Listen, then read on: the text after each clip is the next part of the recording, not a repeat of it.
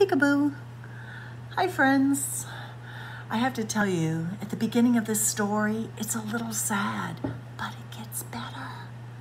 The title of this book is Scrawny Cat. This book was written by Phyllis Root. It's illustrated by Alison Friend, and the word scrawny, in case you don't know, means very, very thin. He's very thin because he's hungry. And look at that sad face. Oh dear. This book was published by Candlewick Press. A scrawny cat crept down the street. He was lonely. He was little. He was lost. He had belonged to someone once, and she had belonged to him. Someone who picked him up and scratched his ears and let him lick her chin. Someone who knew his name. Now everyone called him, "Get out of here!" But the scrawny cat knew his name was not "Get out of here." The wind hurried the scrawny cat along. He hunkered down in a doorway where good smells drifted out. Maybe someone would let him inside and give him something warm to eat. But when the door opened, a man yelled, "Get out of here!" So the scrawny cat bolted down the street, straight into a big dog. "Grrr," growled the dog. The skittery scrawny cat raced away all the way to the dock. "Grrr," growled the big dog right behind. What else could the scared little scrawny cat do? He leaped into the dinghy just as kaboom! Rain pummeled it down. The big dog ran away. The scrawny cat huddled under the dinghy seat. Up and down the dinghy rocked on the waves, just the way someone used to rock the scrawny cat in a chair.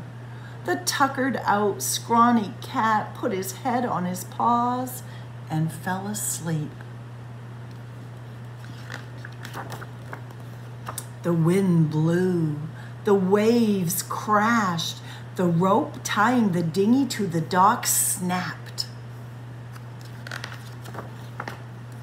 When the scrawny cat woke up, all he could see was water, water everywhere.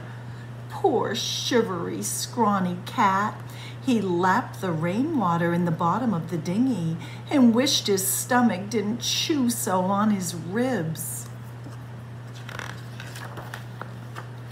At last, the sun came up, golden across the waves. Up ahead, just where the boat was headed, the scrawny cat saw a rock and a tree and a house on the sand. A woman came out of the house. She had been a sailor once, but her ship had crashed on the rocks. She had built a little house for herself and settled down to catch fish and gather seaweed and pick berries. But sometimes she missed sailing the open sea, and all by herself, she got a little lonely. Now she came down to the shore to see what the storm had blown in. The scrawny cat hunched down under the dinghy seat. Would the woman throw things at him and call him, "Get out of here"? The dinghy grated on the sand. The woman reached down and picked the scrawny cat up.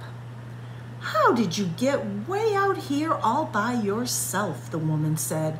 "You must be quite the sailor cat." The woman took the scrawny cat inside her house. She rubbed him dry with a towel and put a bowl of fish stew on the floor. The scrawny cat lapped up the stew until his stomach was round and full. The woman picked him up again. Would she throw him out the door?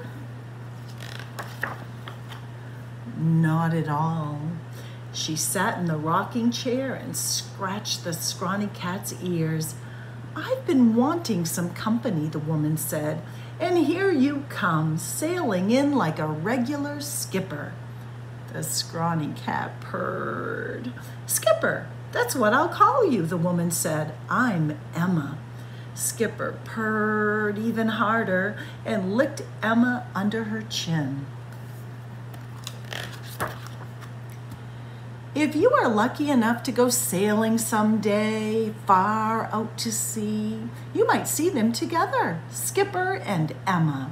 Skipper isn't scrawny anymore. He's a real sailor cat now. But best of all, Skipper belongs to Emma, and Emma belongs to Skipper." Phew!